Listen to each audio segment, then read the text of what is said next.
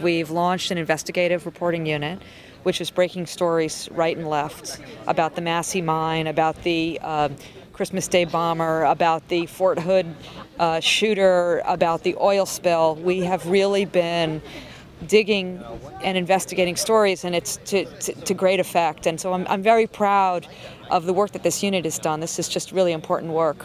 And we're also expanding in other fronts and a lot of our other coverage. We just did a fantastic multimedia series called The Grand Trunk Road, which featured Steve Inskeep traveling the entire trade route across India and Pakistan with a series of really compelling reports about what's happening to the country and the incredible young population using that as a device. So there's a lot of, I always begin with what's most important to me and most important to NPR, which is our informing the world. But we're also cranking out a lot of fronts. We are up and running on many devices. Our iPad application, for instance, has been really is going really well. We have almost 300,000 downloads. It's designed specifically for that form factor, so it's not like anything else that we've done, and really seems to be resonating with iPad users.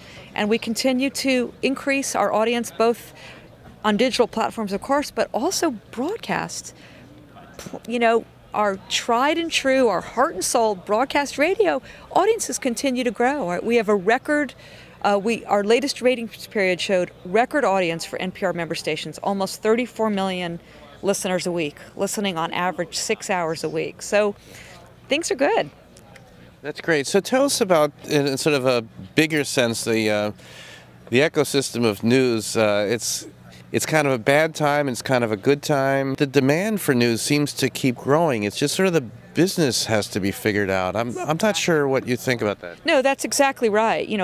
I can't tell you so many people I talk to that go, oh, the whole journalism is broken. Journalism is not broken. The business model for traditional journalistic platforms is in a state of creative destruction. That's my new favorite expression.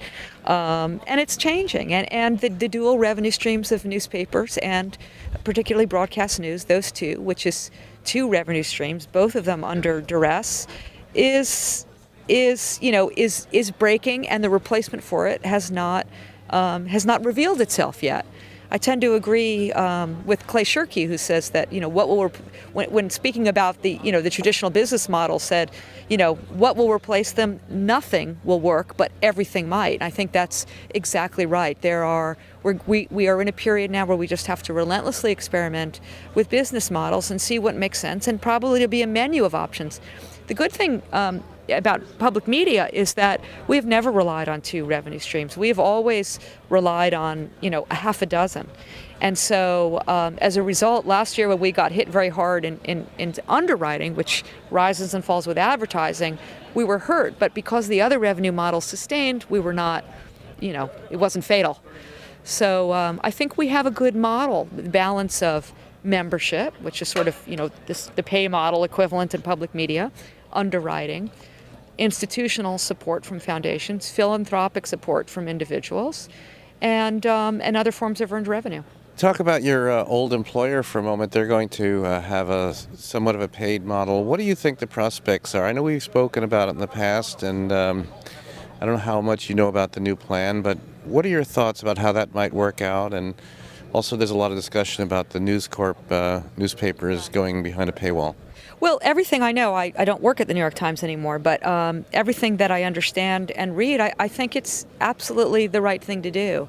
The difference between what the plan is now and Times Select is that casual readers will not be cut off. People coming in through search, people coming in through blogs, as I understand it. Again, I'm getting this, secondhand.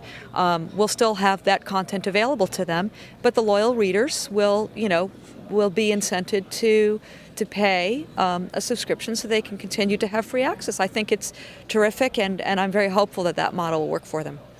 Very good. Well, great to see you, and congratulations on your presentation today. Thanks so much, Andy. It's good to see you as always.